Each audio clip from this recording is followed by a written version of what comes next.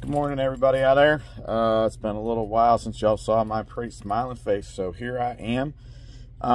It just occurred to me that Instagram cuts off pictures, so I screenshotted one of my policies that I updated, and it's not really good. So I'm going to delete that post, and I'm going to post this video up to Instagram since it's more video and picture oriented, and I'm going to also put this on my YouTube channel.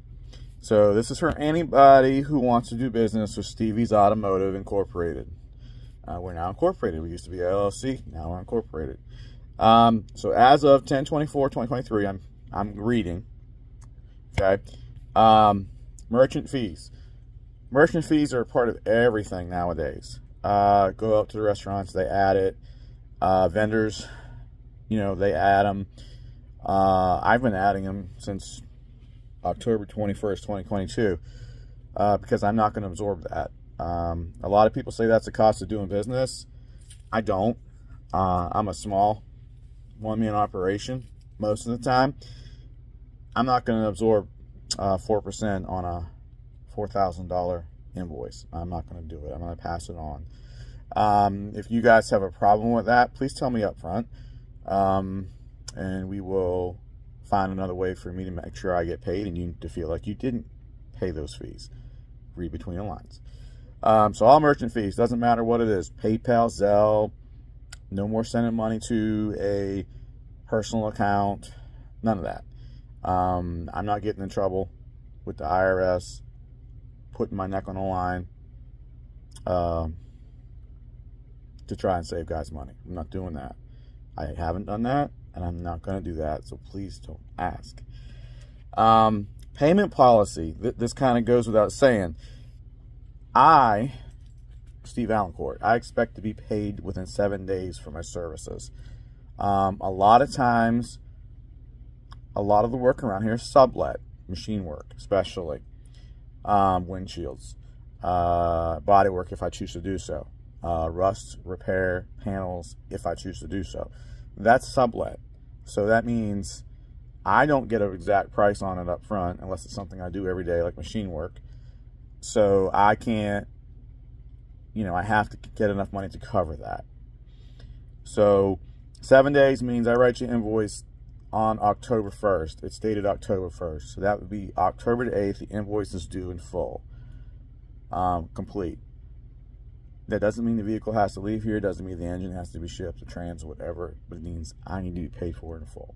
On the 8th day, we're going to start finance charges and late fees because I'm a small one-man operation and cash flow is paramount. I'm sorry, that's just the way it is. If you can't do this, we need to talk about this up front before the invoice is done.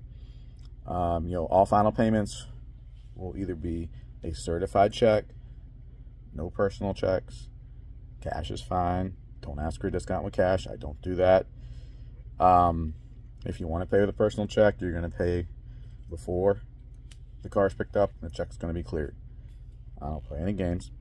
Not letting anything out of here without it being paid for in full. I've done that to a few people over the years, and every single time I haven't got paid. Imagine that. Okay. Thank y'all. I'm blessed. I have a lot of customers. Thank you. Demand for my service is extreme. Thank you, guys. Most of y'all are patient. Thank you. The workload is still heavy in 2023, and the turnaround time is still slow, although I'm making great strides with machine work. It's just taking a long time to catch up. Deposits. Every job is going to have a deposit. That's the way it is. I'm not taking your money and going on a cruise with it. I'm not taking your money and going to buy myself something. I'm taking your money and I'm buying your parts. I'm not taking your money and paying for this guy's parts right here and then getting the next guy to pay for his parts. I don't do that. But you need a deposit up front, and that is generally 50% of the invoice or at my discretion. Build times, one-man operation. Generally, it's 12 to 18 months around here on a full car build. That's a guesstimate. That's not a promise. It doesn't mean on the 19th month that I'm in trouble, because I'm not. If it takes 2 years, it does. If it takes 3 years, it does. But I'm going to communicate with you along the way. Stuff happens. It won't just be something you're not expecting. Carry out stuff is faster. Stock engines are faster. Stroker engines take a long time. If your car is a daily driver, I'm not your customer. I'm not your builder. I don't want to deal with a car that's 40, almost 40 years old and is antique. And every time it farts, you get a text or a phone call. I had one of these. I'm not doing it again. I daily drive these cars. I know how finicky they are. They're very reliable cars sometimes. But the closer they get from stock, the more issues they have. Rust. I'm done. Don't bring your rusty cars to Steve V's Automotive Incorporated. No more T-top repairs. None. No rusty frames. No rusty floor pans. Not repairing them. I'm not subletting them. I'm just not doing it. Too much liability. Okay. If I get into a T-top repair and it's got major rust, I might bow out. And I'm letting you guys know that I have that option. I'm not bound to it. Okay. There have been exceptions for rust along the years. Scaly rust that's not structural is fine, but I have to make that decision. And again, I'm fair. These are old cars. New parts doesn't mean good parts. See this all the time. Sometimes marginal parts in 1987 are reproduced and they're worse in 2023. Sometimes they're better, but I'm only one guy and I can't be held liable for parts. If I install it, I make sure it's done right. And if it's not done right, I redo it and I inspect it. I don't put cars out of here with 10 miles on the engine. I do stand behind my work when there's issues, and there's issues. There's plenty of issues. Not interested in your toys, your alarms, your backup cameras, your mood lighting. If they're in the way of what I need to do, an example like removing a dash, and they have to be disturbed, and they don't work right when I'm done with it, I'm sorry, but they were in the way for the job I needed to do. This isn't Steve V's Automotive Auto Sound. It's Steve V's Automotive.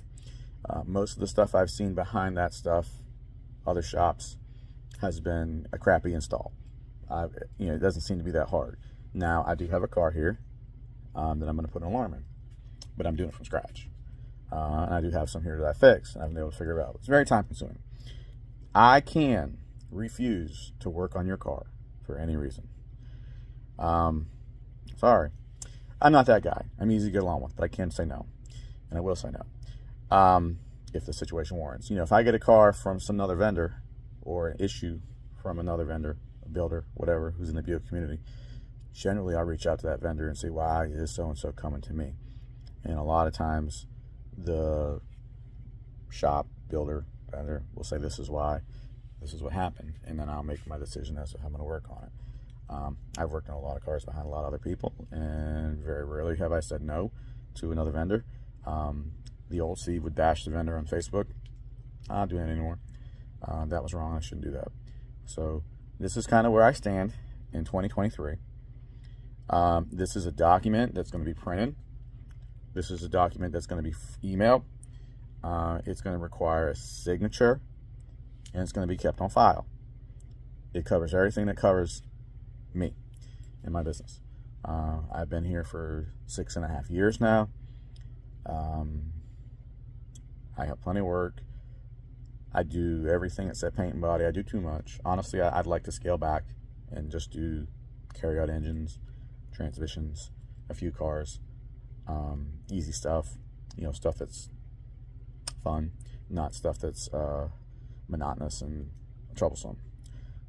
I don't see that happening next year, but it might in the future. So here's a long-winded video for you guys to hear where my policies are today. So if you watch this whole video, you made it to the end. Thanks, guys. Have a great day and a great Western 2023, and thank you for supporting my business.